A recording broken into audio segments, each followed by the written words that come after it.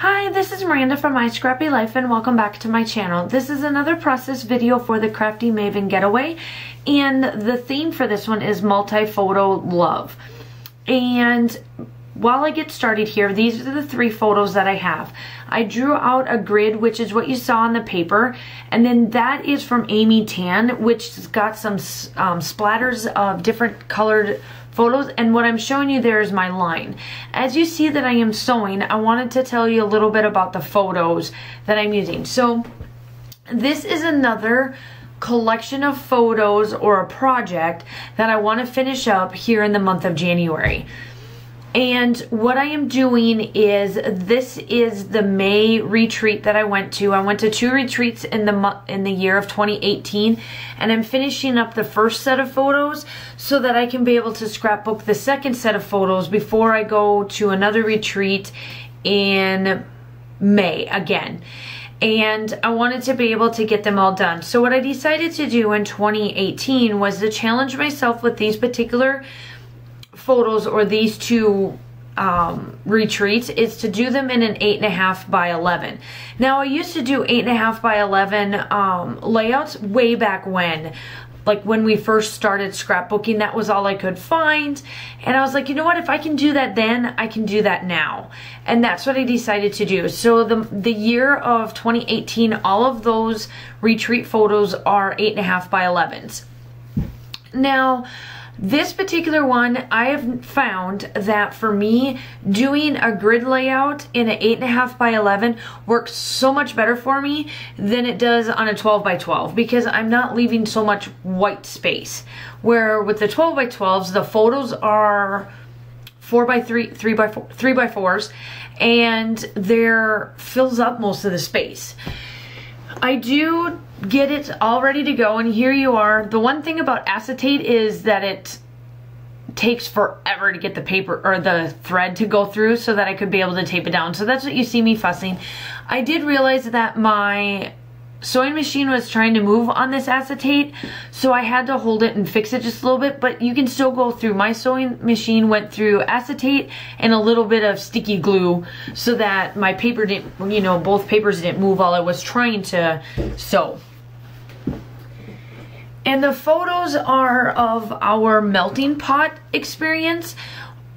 I've gone to them before, but I never went with this many ladies and gentlemen, because there was a couple of husbands that did come on this retreat that came to supper with us. I've never went with this many people with this many different tastes and all of this stuff, and it was a true experience. I absolutely loved it. It was one of the best times that I had for supper experience, and it was just, you know, all around a great time. And the 4 photos, I have one of the broth, the cheese, and then the photo of my fruit. So we did do like the 4 course meal where we had the cheese come out, or 3 course where we had the cheese come out, the broth for the food, or for like our raw meats that we had to cook, and then obviously our desserts. And what I decided to do with this particular one is diagonal the papers. So the 2 sets of photos have the same, the 2 sets of grid photos have the same style of photos and of papers that I layered just to give it a little bit. And then 2 of them I did a little bit kind of wonky, and then the other 2 photos I left straight just to add a little bit to it. Now, I absolutely love how this turned out.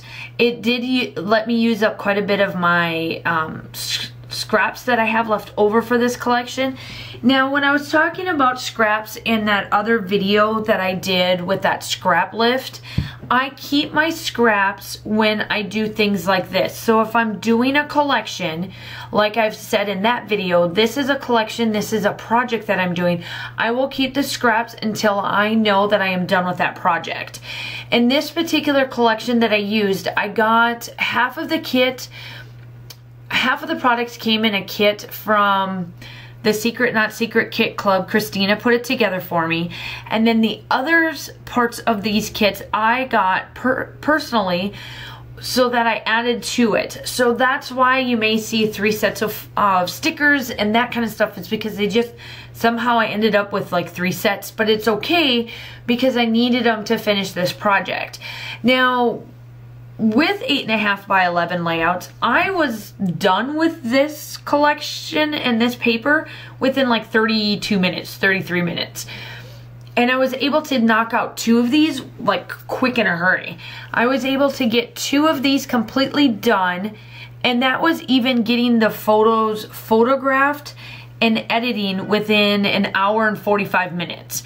Where my 12 by 12s, because I do so much on them, those can take up to an hour, hour and a half of me actually filming, doing everything, editing the photos to be able to put it on the computer to do what I'm doing here.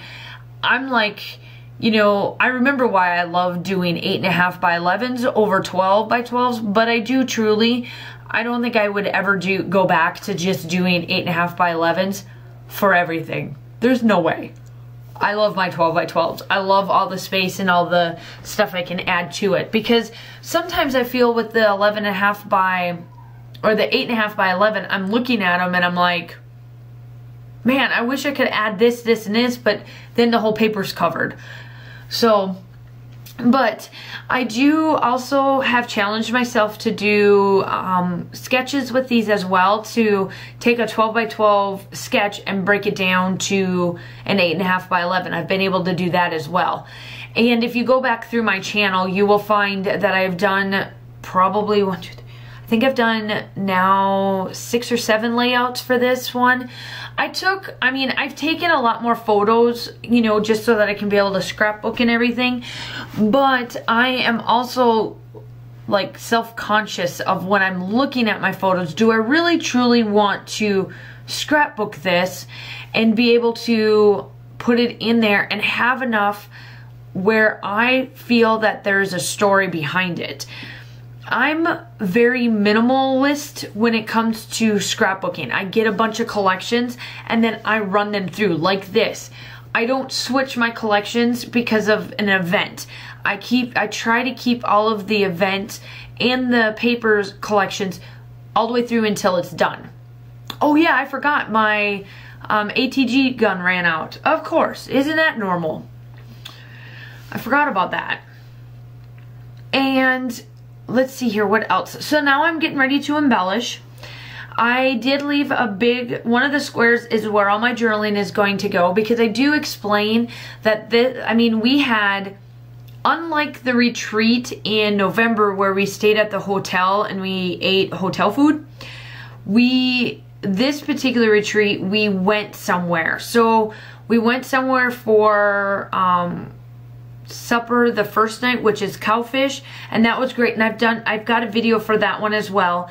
And then we went to the melting pot for Saturday night, just for something different, because I think the cowfish was Thursday night when we went. Yeah, that was Thursday night. And then Friday we stayed in and just ordered something, I think like pizza or whatever, and then Saturday we did the melting pot, where unlike when I get ready to do the other ones, all of our food and stuff that we purchased and everything was just in the hotel restaurant that they had. And it was great food for being, you know, hotel food, you know, on that. But I was able to get in the experience of Raleigh a little bit more due to the fact that we left and went to places, even though I've done cowfish before and I've done the melting pot. But you have to realize the food and stuff is different. The cheeses taste different because it's in one section of the world versus the other part of the world. So I love to be able to go to different, like the same restaurants but different areas, and see how it tastes, because the cheese is different for that part. And the embellishments on here, I added a meerkat, I added swim with the mermaids. Absolutely nothing to do with this particular layout, but the colors match, and so it didn't bother me a bit to put them down. And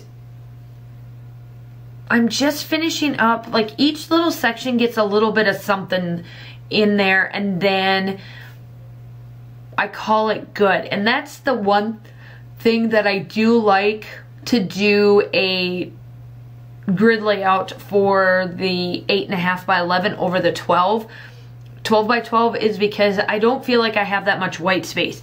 The photos took up most of the spots, so a lot of my embellishments is on the photos, and obviously you don't want to take away from the photo, so it makes it easier for me to just find little bits and pieces to be able to tuck in certain spots, and it works out perfect.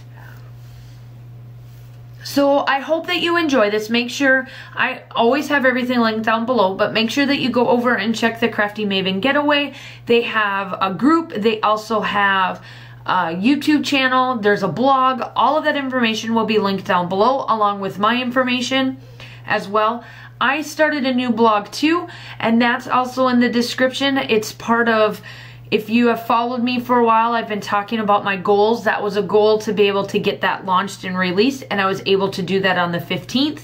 So make sure that you go back and go in there and do an email, because every time that I upload to my YouTube channel, it automatically does a blog. I do a blog, and then it automatically sends you the email stating that I did do something on my channel. Then on top of it, it links, my link is already in there, and then you can hop to my YouTube channel, and there it is if you want to. So I got out these Amy tans. This was part of the collection that I got from the Secret Not Secret Kit Club, and I found the word so and good, and it was so good.